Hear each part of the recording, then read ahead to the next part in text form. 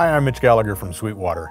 Today let's talk about live streaming. Live streaming has become a very important solution for musicians, houses of worship, bands, educators, and more for getting live content out into the world.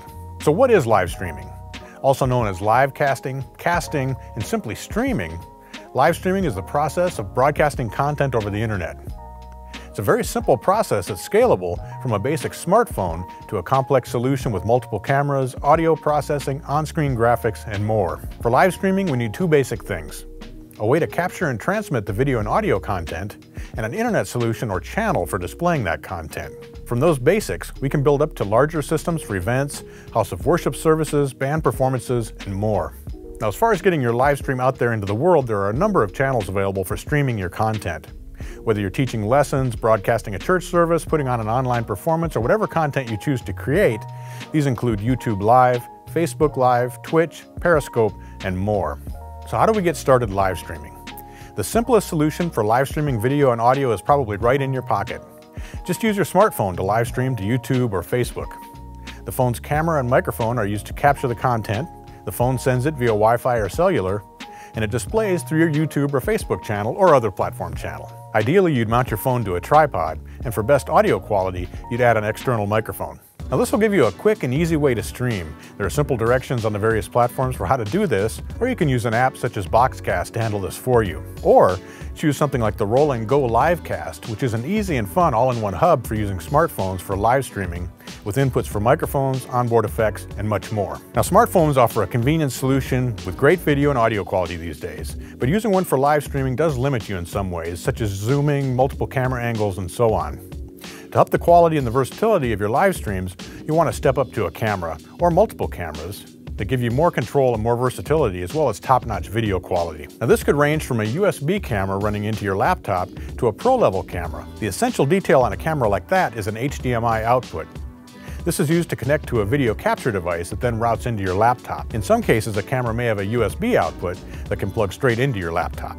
For larger systems, a video switcher such as the Roland VR4 HD allows you to have multiple camera feeds operating all at the same time, and you can switch among them for different shots and camera angles as the live stream progresses.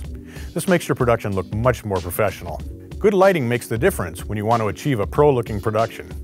You can start with simple lights and add on better quality lights designed for shooting photos and video as you go. For audio, we recommend a good quality microphone. There are many microphones designed for podcasting that work well, or you can step up to a nice large diaphragm condenser microphone as well. If you're using external microphones, you need a solution for getting that microphone signal into your live stream.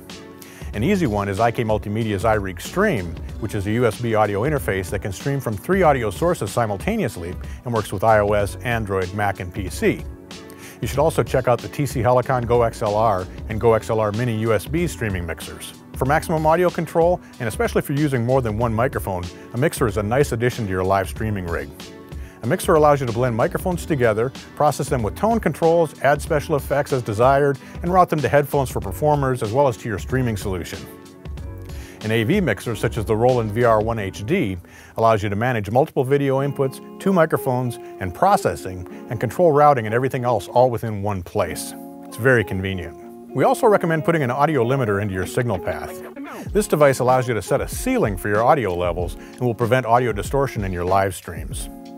And be sure you have good headphones so you can hear what's happening with your audio. To make it easy to get started live streaming, we've assembled several bundles here that you can check out at sweetwater.com. These range from very simple to use and affordable options all the way up to professional 2-camera systems that can cover larger events such as house of worship services or live band performances. These bundles offer 2 options for you. They're an all-in-one solution to get you started, or you can simply use one as a template to show you the components you need to build different levels of live streaming systems. So let's sum things up.